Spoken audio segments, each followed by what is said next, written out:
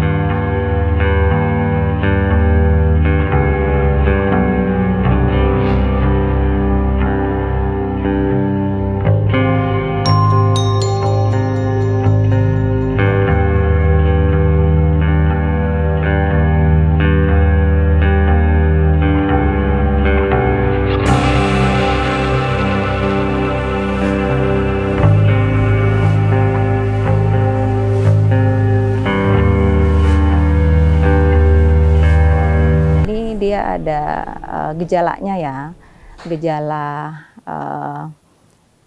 ada gejala di perasaannya, ada penciuman ya, merasa ada bau busuk gitu ya, yang sebenarnya orang lain tidak mengalami itu. Dari perilaku kita bisa lihat pasien itu jadi gelisah gitu ya, atau perilaku yang lain yang berulang-ulang ya, yang tidak wajar. Ya, penyebab dari gangguan skizofrenia ini ada faktor internal dan eksternal ya. Jadi yang internal itu faktor genetik, kemudian faktor eksternalnya itu bisa karena faktor stres tadi ya, stresor psikososial ya. Mungkin ada masalah-masalah dalam keluarga, ada konflik ya. Ada kehilangan orang-orang yang dicintai, itu faktor stresnya.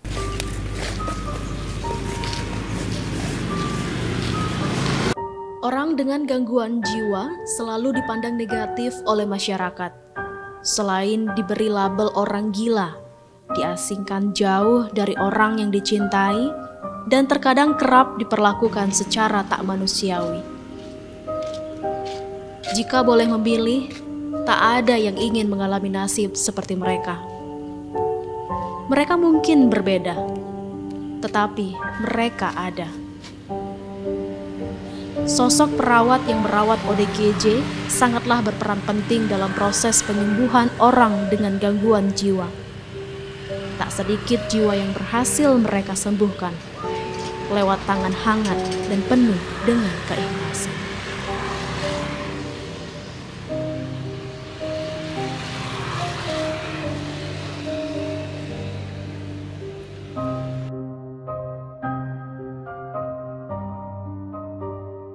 Kesadaran akan pentingnya kesehatan jiwa di Indonesia masih kurang.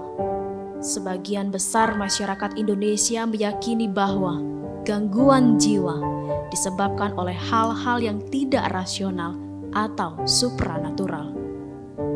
Sehingga membuat masyarakat lebih percaya dalam menangani gangguan kesehatan jiwa dengan bantuan non-medis. Gangguan jiwa merupakan sebuah penyakit yang bisa diupayakan pemulihannya. Keberhasilan pemulihannya tergantung pada kepedulian dan kemampuan orang sekitar untuk melakukan pendampingan secara tepat. Adalah Trinila Ariesti, seorang perawat yang terpilih untuk melayani jiwa yang melayang.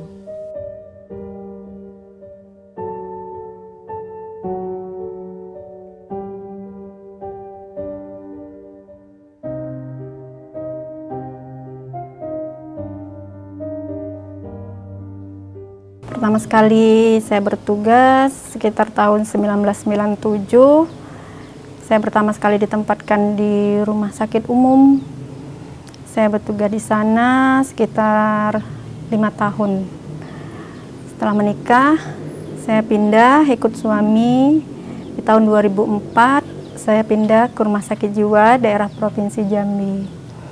Saya masuk di Rumah Sakit Jiwa Provinsi Jambi sekitar bulan Juli 2004. Dengan alasan mungkin dari direkturnya karena saya pernah bertugas di rumah sakit umum.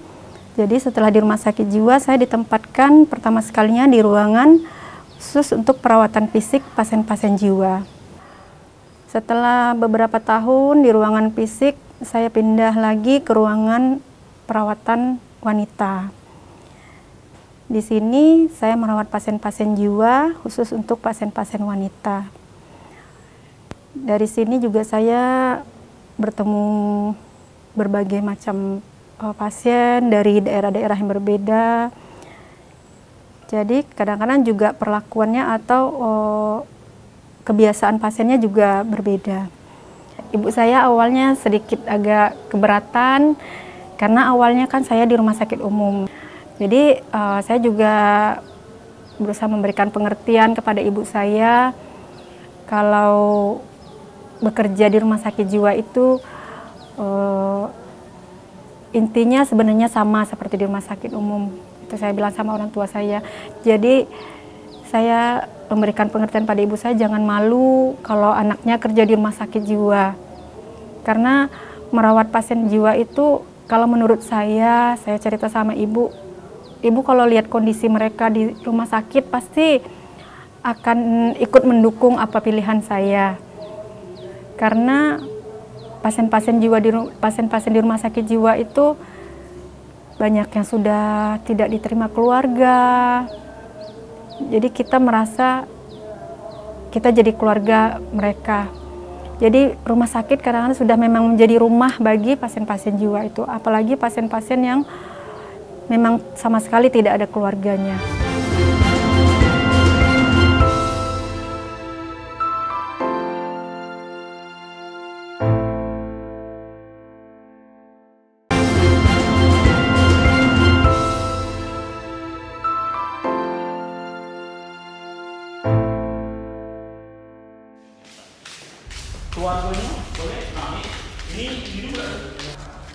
Penanganan pasien dengan gangguan jiwa dilakukan dalam 3 tahapan. Tahapan pertama, pasien akan dikaji terlebih dahulu di ruang gaduh gelisah. Selain pasien, keluarga pasien pun akan diberikan edukasi terhadap tindakan yang akan dilakukan selama perawatan.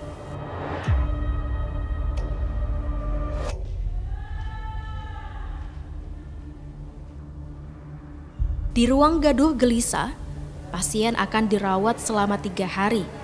Setelah itu akan dipindahkan ke ruang intermediate. Di ruangan ini, biasanya pasien sudah dapat melakukan kegiatan sehari-hari dengan sendirinya, tetapi tetap dilakukan pendampingan oleh perawat.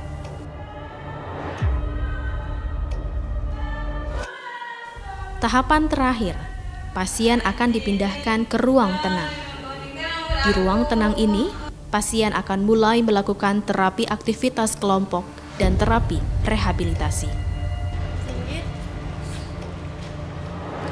Terapi rehabilitasi merupakan tindakan sosial, edukasi, perilaku untuk meningkatkan fungsi kehidupan orang dengan gangguan jiwa dan berguna untuk proses penyembuhan, sehingga mampu melakukan aktivitas kehidupan sehari-hari secara mandiri.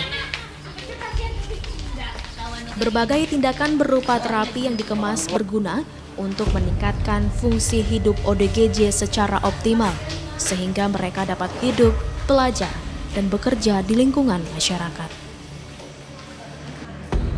Gunanya ruang rehabilitasi mental itu untuk nantinya kalau mereka sudah layak pulang, sudah dinyatakan sembuh oleh DPJP atau psikiater, itu biasanya mereka sebelum pulang kita bekali dengan keterampilan untuk bisa mereka nanti beradaptasi dengan keluarga dan masyarakat. Jadi di ruang rehabilitasi mental itu nanti kita adakan kegiatan tergantung kemampuan pasien. Biasanya kita berkonsultasi dengan psikolog. Apa kemampuan pasien itu? Bisa dia menjahit, bisa dia berkebun, bisa dia membuat manik-manik, atau membuat telur asin, atau jamur. Jadi sesuai dengan kemampuan si pasien itu. Selama merawat pasien jiwa, saya juga mendapatkan pengalaman-pengalaman yang baru. Jadi merawat pasien jiwa itu juga banyak tantangannya, juga banyak risiko yang harus kita hadapi.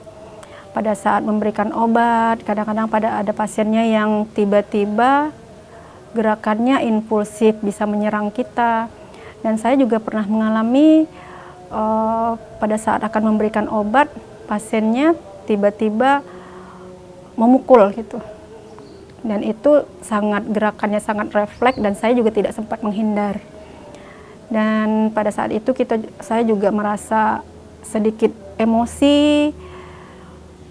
Tapi kemudian saya ingat ini adalah pasien dan saya adalah perawat di sini.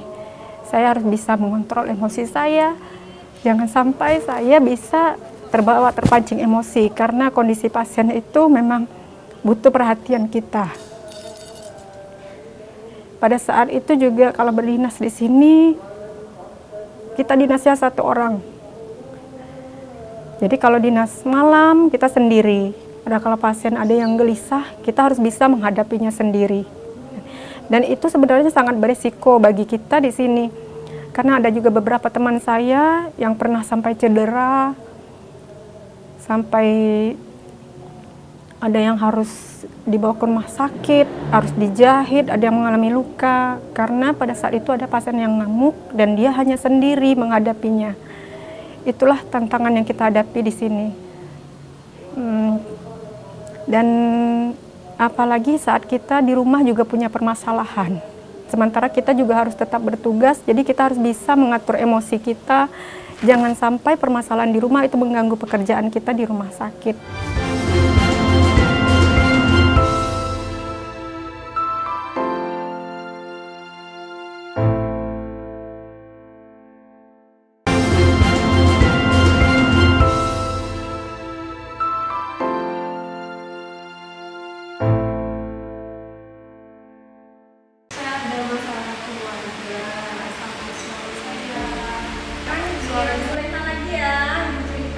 Untuk perawat kita yang bernama Ibu Trinila, itu dia sudah bekerja di Rumah Sakit Jiwa ini sekitar 19 tahun. Dan dia sudah mendapatkan penghargaan perawat teladan di tahun 2021. Jadi Bu Trinila ini memang orangnya begitu care dia dengan pasien, begitu telaten, begitu sabar, begitu ikhlas dia merawat pasien-pasien yang ada di Rumah Sakit Jiwa ini. Bahkan Bu Trinila itu dia turun tangan untuk pasien-pasien yang istilahnya belum mampu untuk mengurus dirinya sendiri. Dia sanggup untuk memandikan pasien, menyuapi pasien, menyisir rambut pasien. Jadi wajar untuk Bu Trinila itu untuk mendapatkan dia perawat teladan.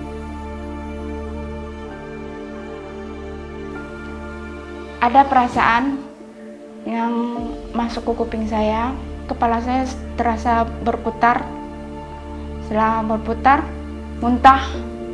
Ada yang ngomong di kuping saya, tapi saya diam. Setelah itu saya bertengkar lagi sama abang saya kan, ngamuk, saya ambil piring saya sendiri, saya pecahin. Saya pecahin. Kok anak ayah saya melapor dengan paman. Jadi paman tadi disuruh datang. Jadi setelah datang tadi dia kompromi, abang sama kakak, paman sama tetangga di situ. Saya pun diangkat kan, orang 4, 2 di tangan, 2 di kaki. Itu saya dirantai. Dirantai selama 1 tahun lebih. Setelah dirantai itu dibawanya ke sini. Kisah hidup saya nikah masih muda. Dan lantaran ekonomi nggak ada uang untuk sekolah. Jadi umur 16 tahun saya sudah dinikahkan sama orang tua saya. Umur 16 tahun nikah, langsung punya anak 1. Nikah, jalan rumah tangga selama 12 tahun, punya anak 2. Kami pisah dengan suami saya yang pertama umur rumah tangga saya 12 tahun. Saya pisah di pengadilan. Sudah pisah dengan suami saya yang pertama selama 2 tahun saya menjanda. Nikah lagi saya sama orang Jawa, Medan. Jadi itulah saya membina rumah tangga dengan suami saya yang kedua nih udah 2 tahun. Kalau yang suami yang pertama 12 tahun. Kalau untuk pengalaman hidup saya, lantaran mungkin bukan saya yang menyalahkan orang, tapi memang saya yang salah. Lantaran ego tinggi, mungkin lantaran terlalu muda, nikah terlalu muda, masih muda nih ya Bu ya. Jadi saya nggak bisa kontrol emosi, cemburu, itu sebabnya. Setelah beberapa lama saya di rumah sakit Jiwa, ternyata saya semakin gimana ya, rasanya tuh nyaman saja bekerja di sini. Rasanya saya bisa membantu merawat pasien-pasien jiwa itu menjadi suatu kebahagiaan sendiri. Apalagi pada saat pasien sudah bisa tenang, dijemput oleh keluarga. Rasanya kita senang sekali pasien-pasien ini yang sudah bisa sembuh dan bisa kembali ke rumah. Kalau di lingkungan tempat tinggal atau di tempat-tempat lain juga, pada saat misalnya saya ada acara-acara di tempat lain, pada saat memperkenalkan diri, kalau awal-awalnya setiap mengatakan kalau saya bekerja di rumah sakit jiwa, sebagian banyak yang tertawa gitu kan. Tapi saya lama-lama sudah terbiasa dan saya tidak pernah malu dengan kondisi yang seperti itu. Saya malahan berusaha, kalau saya juga mau menunjukkan kalau saya bangga saya bekerja di rumah sakit jiwa.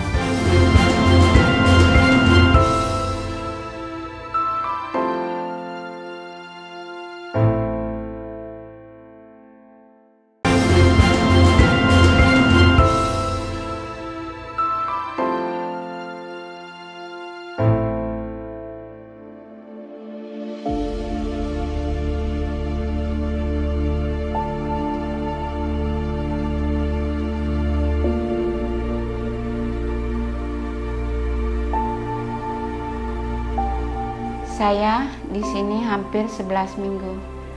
Perawatannya baik, ibu-ibunya juga baik. Kita bisa curhat sama dia. Dia pun menasihati kita juga baik. Enak. Gak bisa ngomongnya, tetap dingin rasa hati. Enak gitu, lega perasaan. Selama saya di sini, saya tidak pernah dikunjungi oleh keluarga. Keluarga saya dengan saya disisihkan gitu, secara makan pun disisihkan, secara perkumpulan keluarga pun saya disisihkan.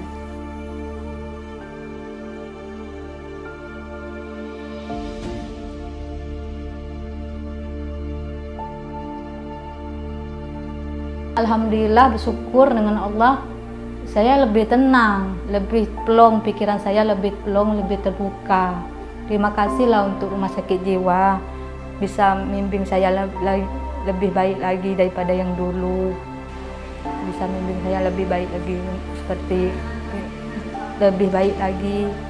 Mudah-mudahan impian saya jadi rumah keluarga saya, yang rumah tangga saya yang kedua ini bisa jadi rumah tangga sakinah mawaddah warahmah. Dan harapan saya untuk anak-anak saya, mudah-mudahan mereka walaupun pahit-pahit kehidupan, sekolahlah, walaupun teman SMA jadilah. Sebab pernikahan dini itu nggak bagus, nggak baik Bu. Belum bisa mengontrol emosi. Contohnya saya lah.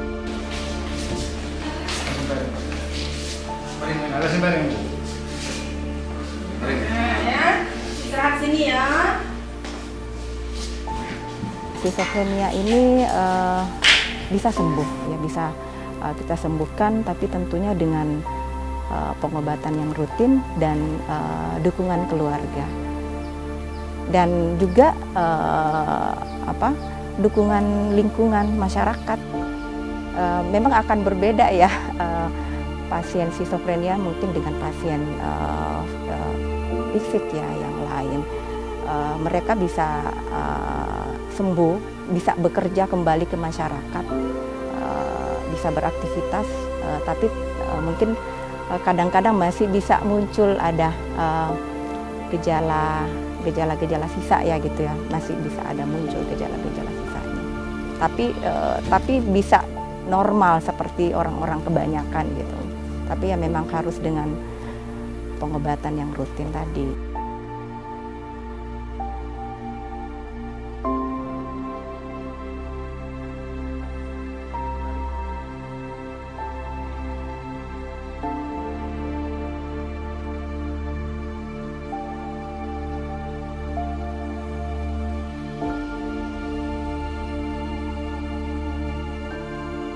Alhamdulillah saya sudah bertugas dari 2004 sampai sini masih setia di Rumah Sakit Jiwa, dan saya merasa saya sangat menikmati pekerjaan saya ini, dan saya bertekad untuk tetap bisa memberikan pelayanan terbaik untuk pasien-pasien di Rumah Sakit Jiwa dengan kemampuan yang saya miliki. Saya hanya ingin bekerja, semoga apa yang saya lakukan bisa menjadi amal ibadah dan bisa berguna bagi orang lain.